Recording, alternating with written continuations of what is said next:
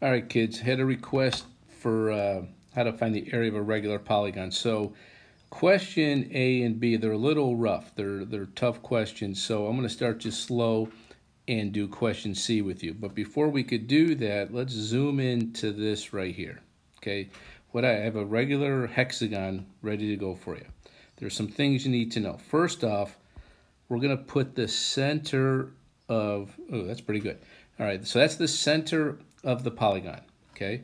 Then we're going to need to know something called, well, let me give you the formula.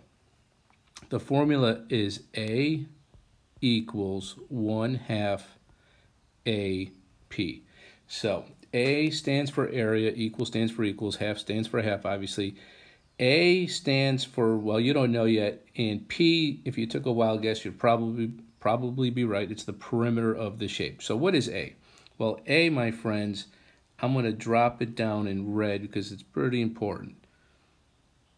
I just drew the apothem. So right here, if this is how you spell it, apothem.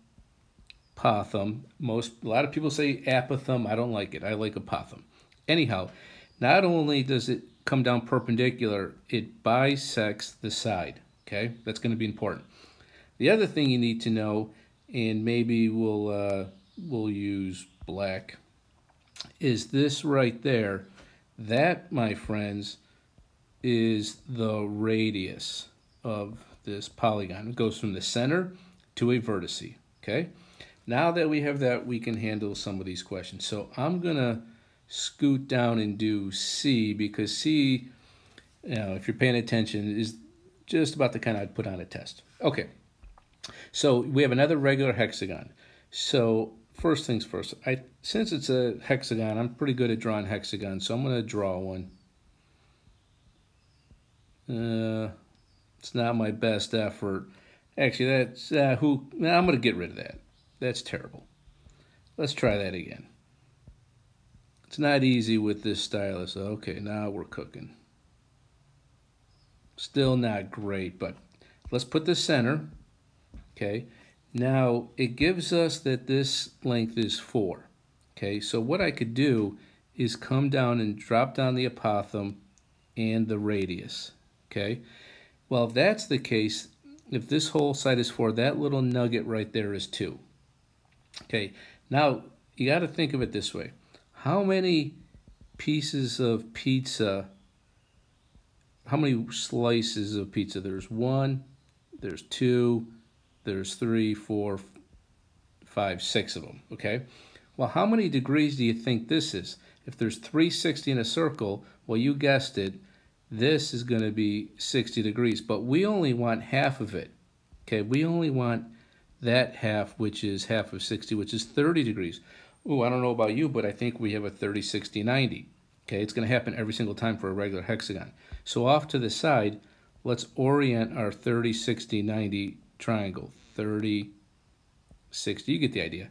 1, 2, radical 3.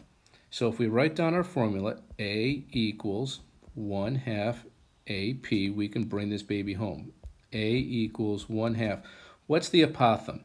That's this right there. Well, how do I go from here to there? That's like going here to there.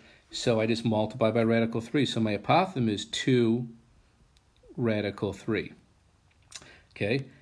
Now we need the perimeter. Well, the perimeter is pretty easy. This is 4. Well, how many sides do you have? 6 of them. So 6 times 4 is 24. So we can get an exact answer. Okay. Well, half of 2 is 1, and 1 times 24, 24 radical 3, and they're units, so let's call it units squared. Okay, I'm going to come back and I'll do question A and B and question 36 for you later, but this should give you a good start. A lot of times, though, you're going to need to use trigonometry to find this and this. Okay, but until then, take a break.